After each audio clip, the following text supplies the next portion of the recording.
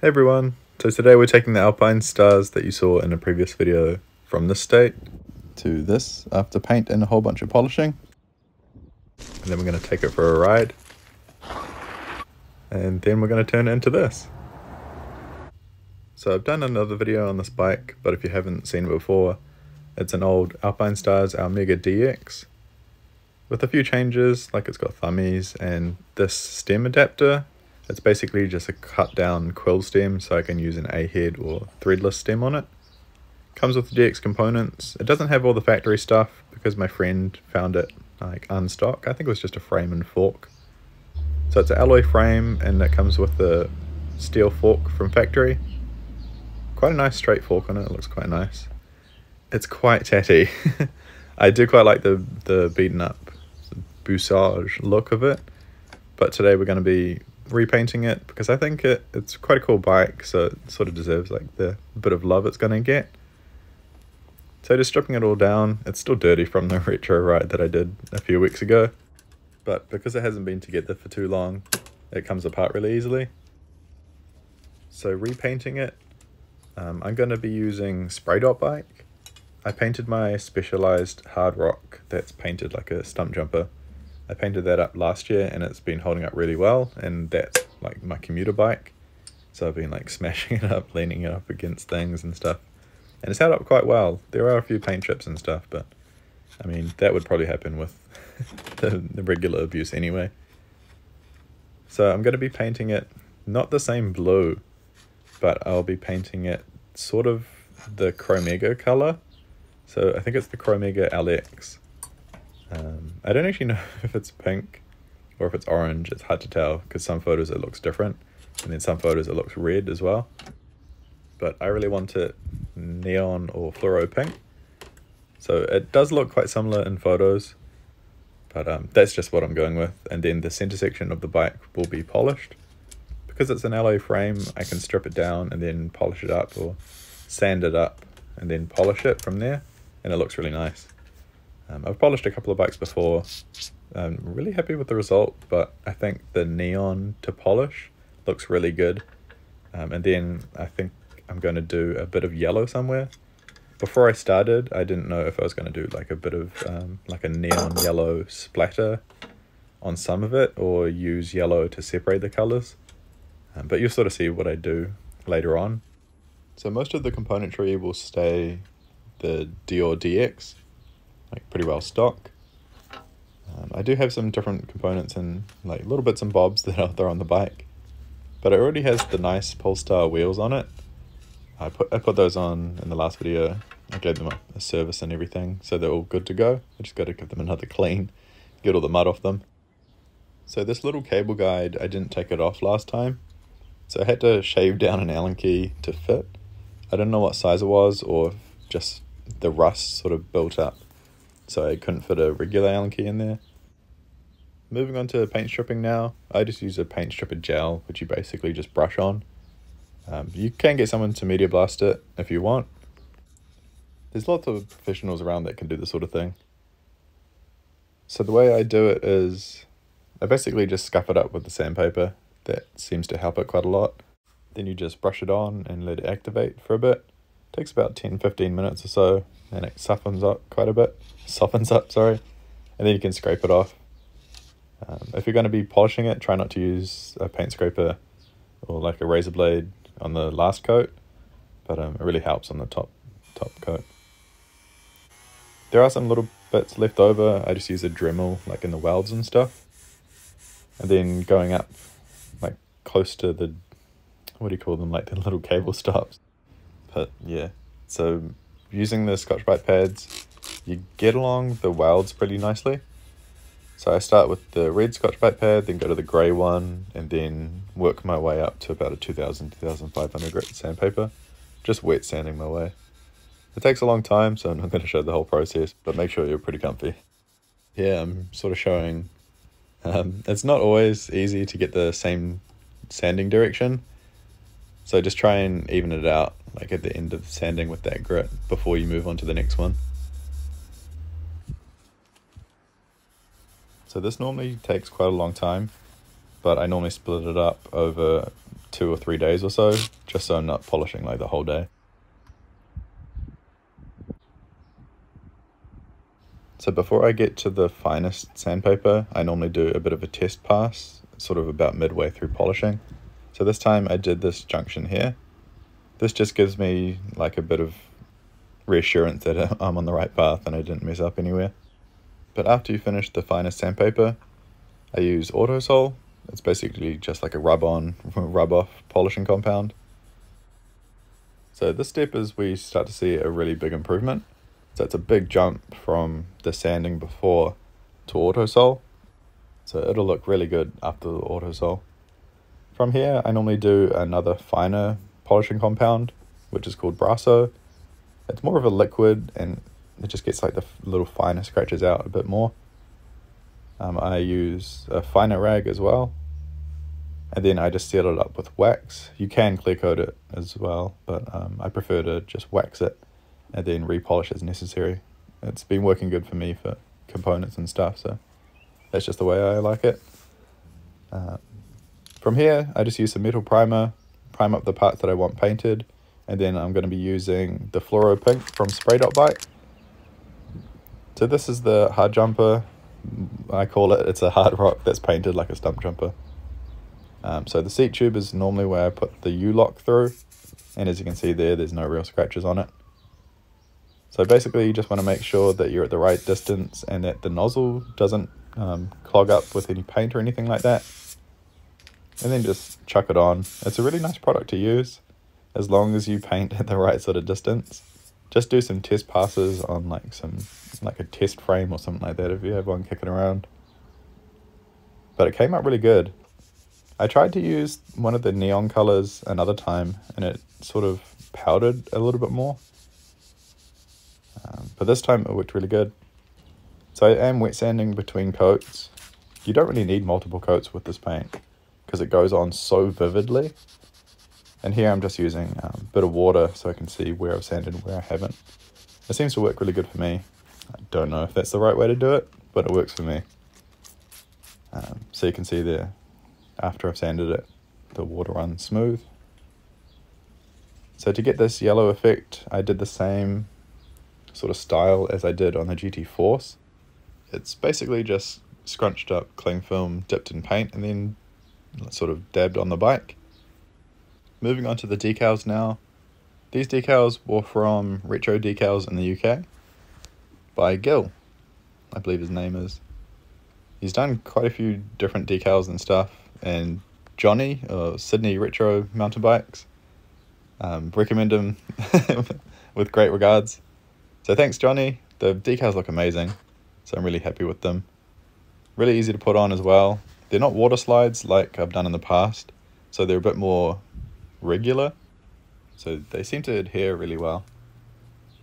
These are a custom colorway, so Gil does do like adjustments if you want to. So if you're after some decals, I highly recommend checking out Retro Decals. Good looking decal in the pink. That looks so good. So after the decals were on, I did put about 3 coats of clear gloss over the top, just over the parts that were on the painted sections. So back to the componentry now. A lot of this did need cleaning up because when I built the bike up previously, I didn't really go through and polish everything. I just sort of adjusted things and put it together quite quickly. So things like the handlebars that I put on the bike, the cranks, the brakes, even the derailleurs needed cleaning up and polishing. This derailleur I did actually clean before the rides that I did last time, but just because of the mud and some of the plant life and stuff that I rode through, it got stuck in. So I did mock the cranks up with some chain rings and a bottom bracket before filming this. So I just had the cranks with the chain rings just lightly on. That was just to check that I had the right width bottom bracket. So I just clean the cranks up. I just do like a bit of a quick job. So I clean the cranks off with some soapy water first. And this time I'm going to be masking the factory writing on the crank and polishing around it. I don't normally do this, but I see like when other people polish cranks, they just polish over it, and then someone always comments and says, "Why did you remove the writing?" And it's for good reason. It's not really worth it. It's probably best just to polish the entire thing, take the writing off and everything, and then just get a new sticker for it, because you always end up with like this sort of funny looking haze around the writing, because if you polish over it, it's just going to be removed anyway, so you can't make it look even and nice. But just for the sake of it, I decided to mask it up just to sort of show people. You can make it look okay, but it's definitely not perfect. So the quick version of polishing cranks, it's just cleaning it up and then using the 2 Scotch-Brite pads and then autosol. This is a pretty quick method to give a pretty good result. It's certainly not perfect, but the cranks are going to get scratched up anyway. And I'll show you here 2 different methods. So this first one is no clear coat, just wax. And then the second one will be clear coated, but as you can see here, it gets all scratched up. Paint chips look awful, and then your shoes actually like tear the clear coat off, because clear coat doesn't really adhere to polished parts that well. Also, clear coating seems to dull the polished look by a little bit too. So after the autosol, I use Brasso and a jewellery polishing rag. It seems to be one of the softer materials that I've used. It tends to get out the finer scratches that autosol and microfiber rags and stuff leave behind. So you can see here it's quite a nice finish afterwards. So this is the finished result. You can sort of see a bit of a haze around the lettering here. So after the autosol, I do go over it with Brasso, and then I just rub straight over the lettering. And it takes off a bit of it, but it's definitely not perfect. So the brakes that we'll be using on the bike look pretty filthy, so they need a really good clean up. The brake pads need a good clean as well. I think some of the bolts need sitting in a vapor rust overnight, but not these back ones, which is kind of strange. They actually look new. Interesting. But yeah, just pulling everything apart now, and then giving it a clean with some soapy water. I suppose you could put these in an ultrasonic cleaner, but I don't know how well the plastic would hold up, because those little emblems are just glued on. So you might have to stick one of those back on or something. But yeah, I just use a toothbrush and soapy water. It's a pretty old school method, but it does a pretty good job. I just use the Dremel for this. It's pretty good at getting in all the tiny little grooves and stuff. You can also use a bench grinder with the polishing wheel attached, or you can hand polish with a rag as well. You normally have to remove the polish residue with the rag anyway. So this is the finished result. I don't go too hardcore on brakes. They get quite a bit of mud and stuff built up on them anyway. So I sort of tried to balance time of polishing versus the end result, and also longevity of it. So how I'm going to be using the bike, and those sort of factors play into it. So I've got a pile of parts that need to go into the vapor rust. It's a pretty small pile really, just a few things some little nuts and bolts from brake parts, and a couple of things from the derailleurs. Just little nuts and stuff. I think this jockey wheel needs replacing. It's pretty sharp teeth on it. This cable ankle nut. I keep saying ankle nut. This cable anchor nut will go into the vapor rust too. So after the vapor rust, you just give it a bit of a wipe off, and then you can either clear coat it or coat it with some oil or something to prevent it from rusting again. I normally just clear coat stuff. I've got a can of it kicking around. There's something so satisfying about cleaning jockey wheels. I don't know what it is. I don't even need to clean this one, because this is the one that's going to be replaced, but it's just so satisfying. So inside of the derailleur body, it's got a bit of dirt in it. I'm pretty sure I cleaned this the last time I put it on. But yeah, a bit of WD-40 and stuff just cleans it up. Doesn't need a soaking or anything like that. So the center part of the derailleur, it is painted, but the outer 2 pieces are alloy, so you can polish those up. Just give them a little bit of a clean up with the Dremel.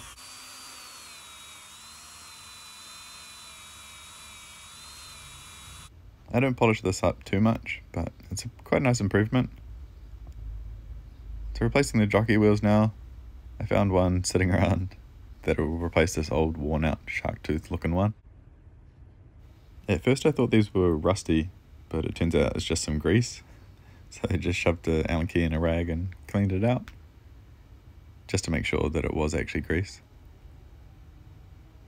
Cleaning the inside of the pulley wheel bushing plates. This is also really satisfying.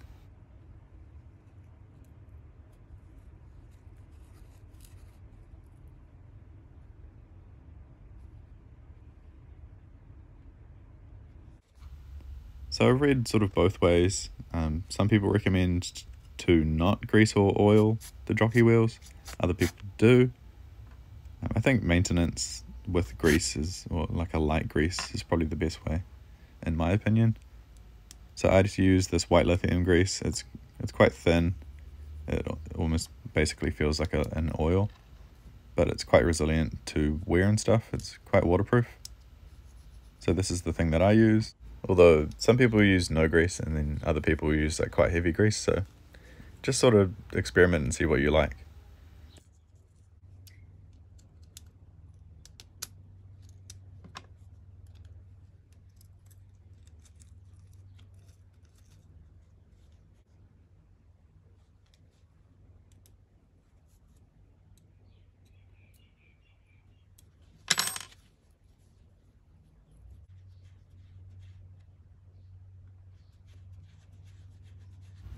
So every now and then someone refers to my gloves. I just prefer to rock them this way. So little things like this are just easier with that little bit of extra finger feel. So putting on some bolts and stuff. But specifically for me, filming. So I use my phone to film stuff. So using the touch screen, I obviously need my fingers. It just makes life a bit easier. And then I don't have to clean like my entire hand. I can just clean like my fingertips. So this is the evaporust. The parts were soaking in it for about a day or so, and the phone was soaking in it for about half a second. But luckily the phone's waterproof, so I haven't had any issues with it really. So just pulling all the parts out now, and then moving on to the headset. So I do use an unsealed loose ball situation in this headset. So this headset was off for Gary Fisher. A mate called Paul gave this to me. So thanks Paul for the headset. So in order to keep this kind of strange headset size going a bit longer, I decided to use loose bearings. So because it's a pretty strange 1 1/4 headset size, I would probably have to get something from overseas to replace it. So it works out better for like long term if I just throw some loose balls in it. Then I don't have to worry about it until I go to service it and then all the balls fall out. But the grease should hold them all in there anyway. But yeah, loose ball headsets tend to last longer than caged ones. They're a little bit harder to service because you have to replace all the balls individually. But for long term, they're better. So it seems anyway. So adjusting the headset now to make sure it's not too tight, not too loose and everything. It does look quite nice. It's alloy as well, so I could polish it up to match the other components. But I wanted to keep it pretty dull, so I just used the grey Scotch pad and then some Autosol over it. Putting in the stem converter and stem now. I think I said it earlier, but this is basically just a quill stem cut down so that I can use a threadless or A-head stem on it. I think Old Shovel actually did this on a previous video, but I've used one on my Cannondale because it's the same 1 1/4 headset size, and it's been working great for me. You can only do this with the 1 1/4 stems because the 1 1/4 outside diameter is the same as the inside diameter of the A-head stem. So they're just matched up perfectly. So you basically just cut like the extension part off, file it down a little bit so it's nice and smooth, and then you can bolt on your A-head stem. So throwing on the bars now. I quite like these bars. These are a Salsa Moto Ace bar. I think there's 17-degree version. They came in a 12-degree version as well, I think. These were originally black, but the previous owner polished them up. So they look quite nice on old retro bikes and stuff. And they've got just a subtle amount of back sweep that makes them comfortable, but not super cruisy looking, if that makes any sense.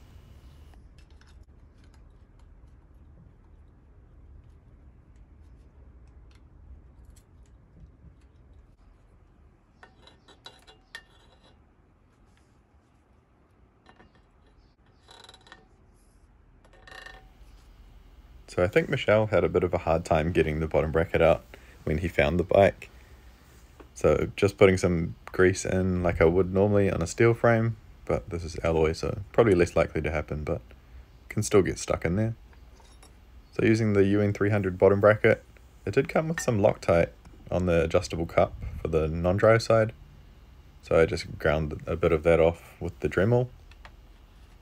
It would prevent from oxidization and stuff, but so does grease. I feel a bit better about using grease instead of Loctite to keep the bottom bracket in there.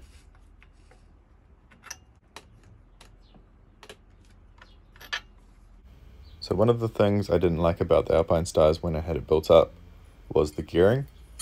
So the small ring on it that was on it before was a 28 tooth. So we're dropping down to a 24 tooth just to make climbing up some of the steep hills a little bit easier. So the cog out the back is just a 28 tooth as well. So it was really just a 1-to-1 low gear, which it's pretty low, but it certainly had lower. So 24 to 28 should give a nice decrease or increase in range. So we'll be keeping the triple ring set up. I think it looks quite classic, and also it gives a pretty good gearing range. So we can go all the way up to, I think it's a 46 tooth big chain ring. The middle is a 34, I believe. So pretty good range, going from the 28 up to the 46. Most of my 1x systems are 38 or a 36 tooth. I try and keep a 38 because it gives like a nice top end. And then 11 to 42 for commuting bikes. But that sort of varies quite a lot depending on the terrain and the riding and how loaded your bike is going to be. So just keep that in mind. Some people go for quite a bit smaller gear. Some people will even go up to like the 50 something tooth if they're in quite flat environments too. I really like the way these cranks look now. Yeah, really happy with the cranks. It gives like a nice bit of a contrast to the matte chain rings as well when you have polished cranks. So that was just a little bit of that white lithium grease just to prevent the bolts from rusting there. Because those caps aren't watertight, obviously they have holes in them, so water's going to get in, and they do tend to rust eventually.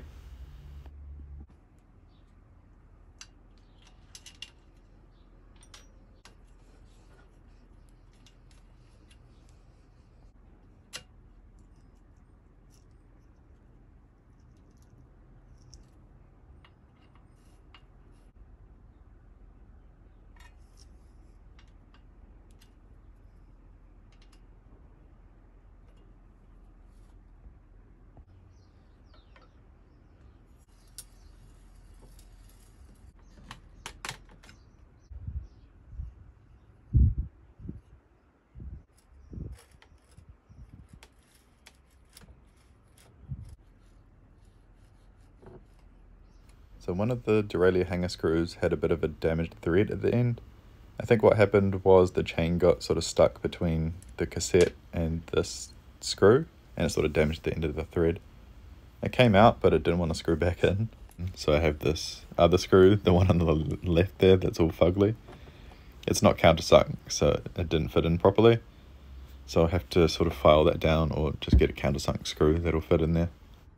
So just putting on the tyres now. I'm using a Panaracer Dart on the front and a Panaracer Smoke on the rear.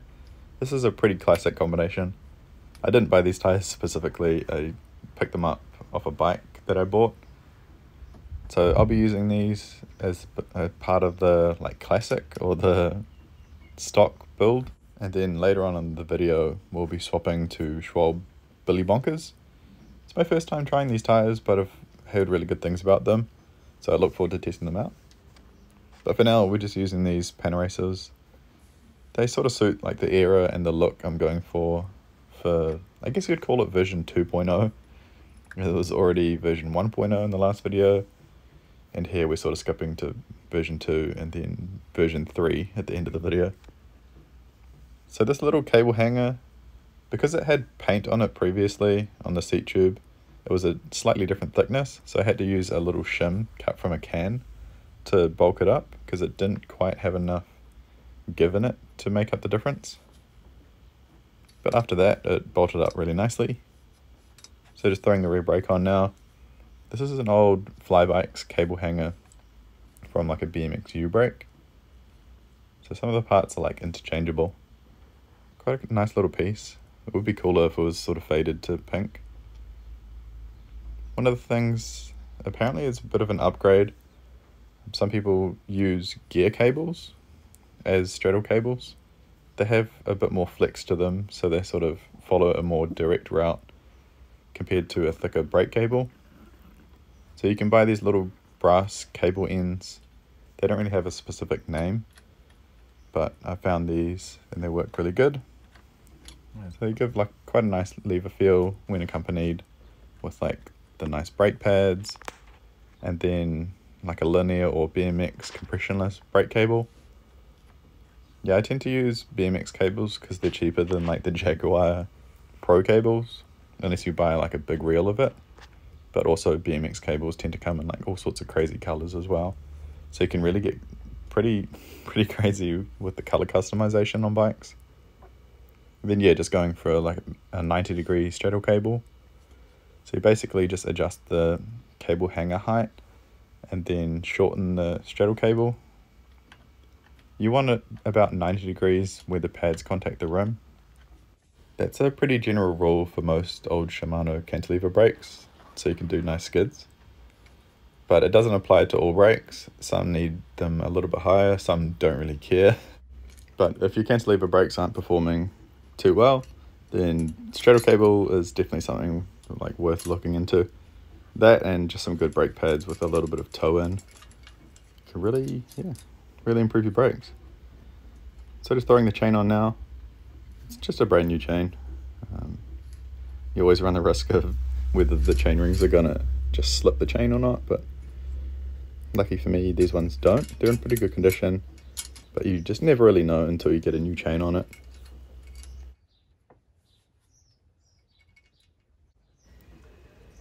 So about the only problem I have with thummies.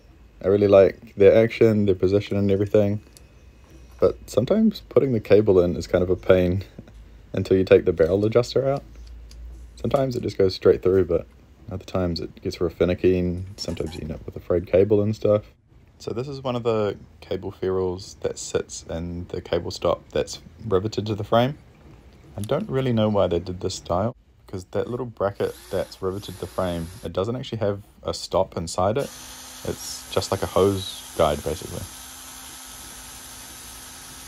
But tidying these up, I just use the drill just to spin it around against the red Scotch-Brite pad, and then just some autosol again, just to polish them up a little bit. But they're quite porous and everything, so I'm not going to go too hard. I'd have to sand them quite a bit to get them looking all beautiful again. So this rear cable, it didn't want to stay at the bend that I gave it. So I just ended up cable tying it temporarily. I think it should take a bit of shape after a little while maybe. We'll see. So after that, one of the last things to do is to check the gears. So I'm setting it up friction, so basically you just have to set the high and low limit screws and then make sure that they're at a position where you can select all the gears. Then just doing the same for the front. I actually forgot to set the high limit screw. So the chain chopped off, but just putting it back in a little bit more. Actually it looks like the front derailleur could go down a little bit here. So I'll have to adjust that, but it might have just been the camera angle. And this is the bike, how it turned out. I'm really happy with it. The pink against the polish looks really nice. Looks so good. So this is version 2 all done. I'm going to take it for a bit of a ride as it is. And then later on in the video, I'll do a few modifications to it and show you sort of the end result. So yeah, oh, it looks so good. Yeah, pink. Okay, see you a bit later.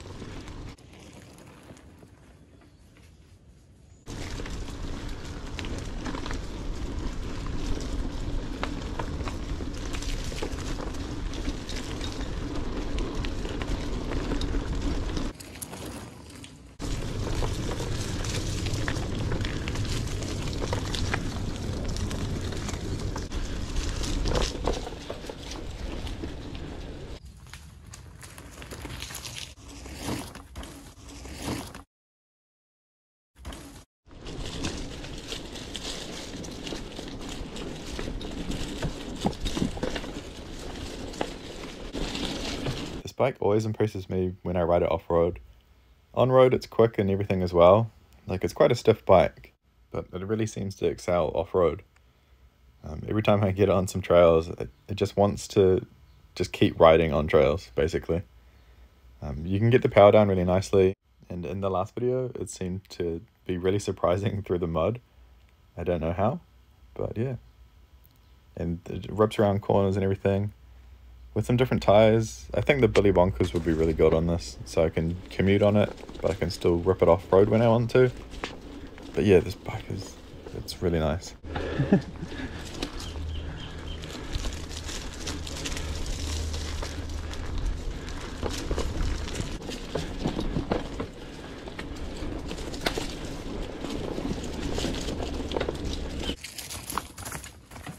That was my dumb move. The rock.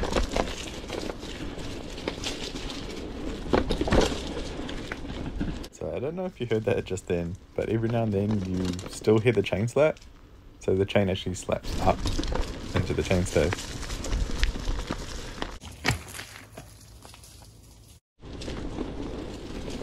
Yeah.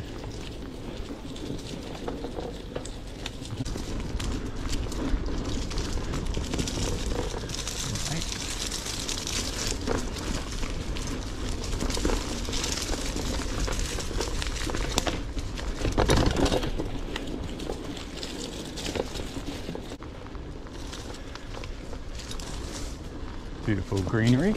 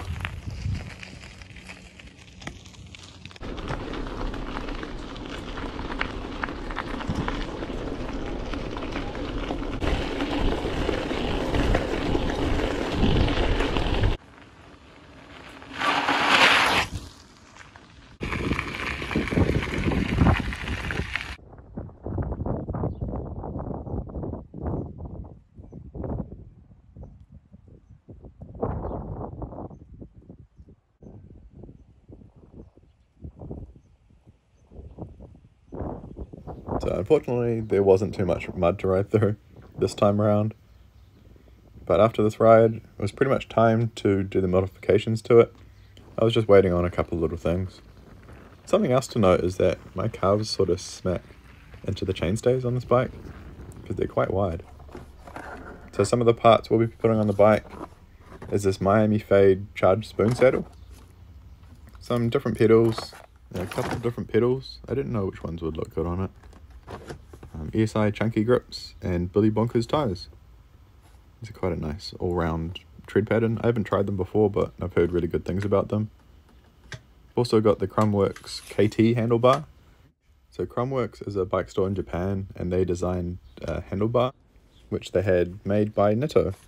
So really good quality and just a really cool style to it. Has a nice bit of rise, some good back sweep to it, and I think it's about 720 millimeters.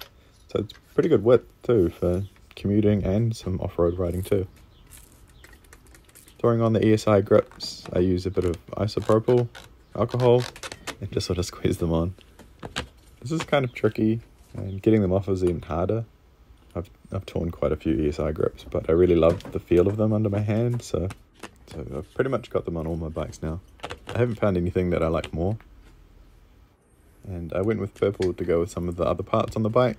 So it's got some purple bottle cages, the purple Polestar hubs, and just some other little bits and bobs. So changing out the seat now. This was a turbo saddle, which is pretty well a classic. A lot of people love these. They don't really suit me as well though. So the charger spoon I tried on the Alpinestars and I really quite liked it. So I bought a brand new Miami Fade. Just that colorway is so cool. I still also really like the Brooks B17, but the charge spoon is a nice alternative. So changing out the tires now to the Billy Bonkers. I've heard really good things about them, so I'm looking forward to trying them out. I don't expect them to be as good through the mud and stuff, but don't care too much about that. I'll just get sideways, that's fine. They do have quite a nice supple feel to them as well, but that's just compared to the old panel racers that have gone pretty hard. So mounting a front basket, this is the style that I normally do, like a little adapter bracket, but the dropout of the Alpinestars, it has like a recess and it doesn't have an eyelet either, so it's not really ideal. And because it's steel, I suppose I could put a rib nut in the backside of the fork, but I decided to use hose clamps instead and see how that goes. People have been using hose clamps to strap stuff to their bikes for ages, so not too worried about it. Just using a bit of steel plate at the top to sandwich the rack there. This is just a walled 137. It's quite a nice size for commuting and stuff. I've got a few things to adjust still, like the levers, shifters, and handlebar, I think. But this is how the bike turned out. I'm really happy with the look of it. It rides nicely. The bonkers are pretty quick. I haven't taken them like too far off-road yet. But yeah, thanks for checking the video out. I'll have a bit more feedback on the tires and stuff in the future. So I'll just do like a bit of an update at some point. Really quick, if you're a subscriber, I'm sorry that this video took quite a while to get out. It's been really busy around here and everything, so I hope you can sort of understand that. There definitely won't be as big of a gap between the next video and this one. So yeah, I hope you enjoyed the video. Thanks for checking it out. I really appreciate it, and all the kind words and the feedback and everything. Yeah, thanks for hanging out, and I'll see you in the next one. Bye bye.